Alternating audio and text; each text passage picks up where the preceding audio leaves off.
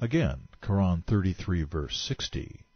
Truly, if the hypocrites, those in whose hearts is a disease, those who stir up sedition, the agitators in the city, do not desist, we shall urge you, Muhammad, to go up against them and to set you over them. Then they will not be able to stay as your neighbor for any length of time. They shall have a curse on them. Wherever they are found, they shall be seized and slain without mercy, a fierce slaughter, murdered, a horrible murdering. Such was the practice approved of Allah among those who lived before, and no change wilt thou find in the practice of Allah. Now you know why Muslim suicide bombers in Iraq terrorize their own, killing scores of people with their bombs every day. Allah himself was a confessed murderer. He is a savage and merciless terrorist. According to this surah, he is insatiable. And keep in mind, the crime that earned Allah's wrath, the ungodly seizure and torment, was sedition and agitation. If you speak out against Islam's demonic teachings, you will be demonized. It's little wonder that 49 of the 50 least civil nations on earth are controlled by Islam and these scriptures. But Islam isn't the only doctrine that terrorizes those it cannot subdue. Hitler's Nazism, Lenin's communism, and the Pope's Catholicism all did the same thing. 3 of the 4 even claim to have divine authority for inflicting terror. But since we don't tolerate such behavior anymore, why do we tolerate Islam? The Quran just ordered Muslims to seize, terrorize, and brutally murder anyone who disagrees with them. The agitators have a curse on them. When they are found, they will be seized and slain without mercy. That's an unconscionable position, one completely incompatible with peace or civility. Before we move on, I'd like to make another important distinction.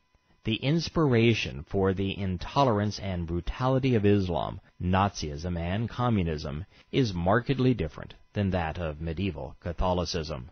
With Islam, Nazism, and communism, the founders themselves were the problem. Their religious texts were born ugly.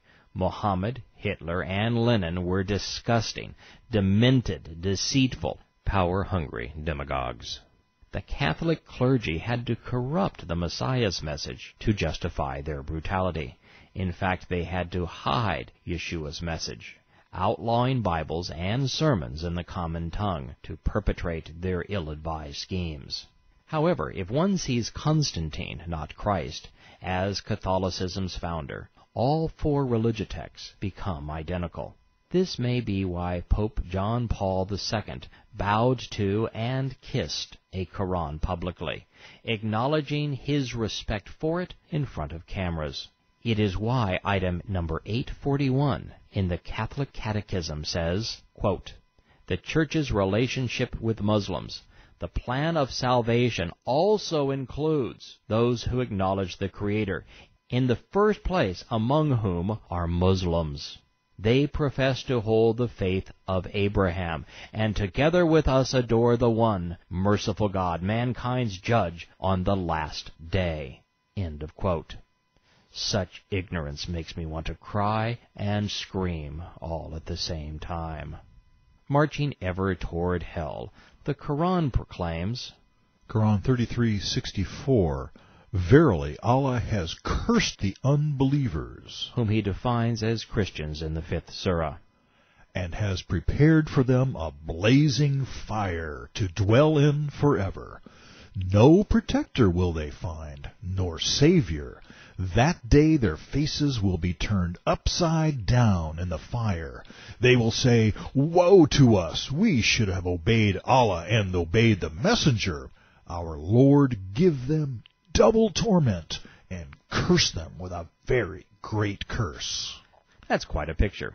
Allah is threatening to turn us upside down and rub our faces in the fire, while Muhammad screams, "Give them a double dose of torment. Curse them!" Something tells me that this really isn't God speaking, and Muhammad really isn't a prophet. But hey, all I've got to go by are their scriptures. The next verse requires some explanation. Allah said, in Quran 33:69, "Believers, be not like those who annoyed Moses. Allah proved his innocence of that which they alleged." The allegation isn't presented in the Quran. Allah simply moves on. So I'd like to share a moment of levity. Had Allah really been Yahweh, this is what you would have read in the Torah.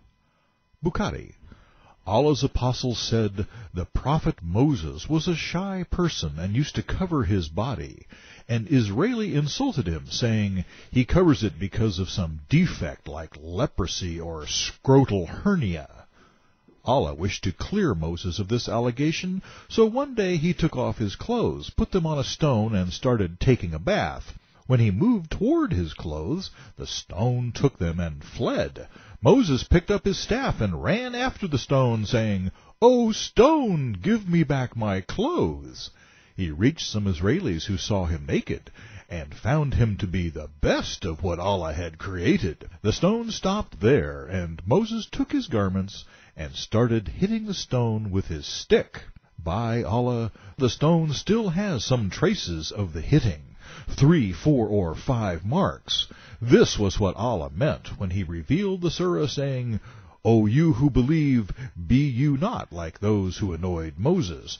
Allah proved his innocence of that which they alleged.'" I vote we keep the 10 Commandments in the Bible instead. The Allied Troops Surah ends with Allah proclaiming that men were actually his 4th choice, and that we are foolish and ignorant tyrants. Quran 33:72, "We did indeed offer the opportunity to the heavens, the earth, the mountain, but they refused to take it, being afraid of Allah's torment. But man undertook it. He was unjust and foolish. Lo, he has proved a tyrant and a fool, ignorant. Allah has to punish the hypocrites, men and women, and the unbelievers." The 33rd Surah, in and of itself, is sufficient to prove that Islam is a fraud, an intolerant, immoral, and vicious scheme that must be condemned.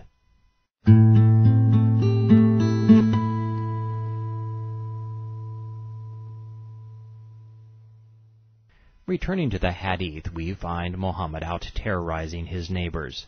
Evil is as evil does. Tabari and Ishaq.